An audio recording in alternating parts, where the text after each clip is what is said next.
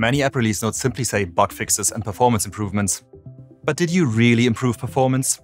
It might not be intuitive to prioritize optimizing performance over writing the next hot feature, but when that new feature takes a long time to load or is slow to render, your users can become frustrated. And unhappy users are more likely to abandon the feature you spend so much time on. App performance is a core part of user experience and app quality.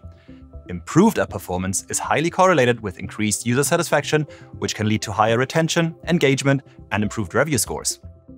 In the Spotlight Week on Android app performance, we are going to provide you with the low-effort and high-impact tools and guidance to get your app on the fast track to better performance and increased user satisfaction. Here's an overview of the 3 main things we're going to cover in App Performance Spotlight Week. Number 1, we will teach you how to configure and troubleshoot the R8 optimizer and use profile-guided optimization. Number 2, we will share best practices on performance measurements, starting from readily available options and building it up. And number 3, we'll bring in some of our exciting partners to share their performance improvement stories and how that has affected their user satisfaction. We partnered with several app developers and worked with them while they adopted highly impactful performance tools such as R8 and profile-guided optimization. All of them immediately saw significant improvement in app startup, frame rendering, ANR rates, and other technical metrics.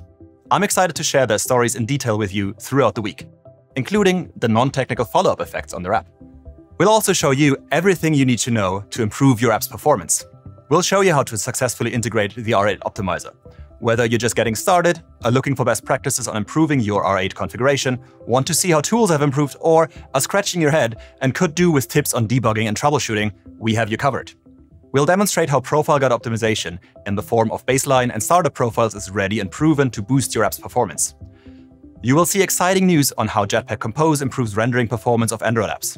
We're going to share more insights into app health measures that can further improve your app's performance.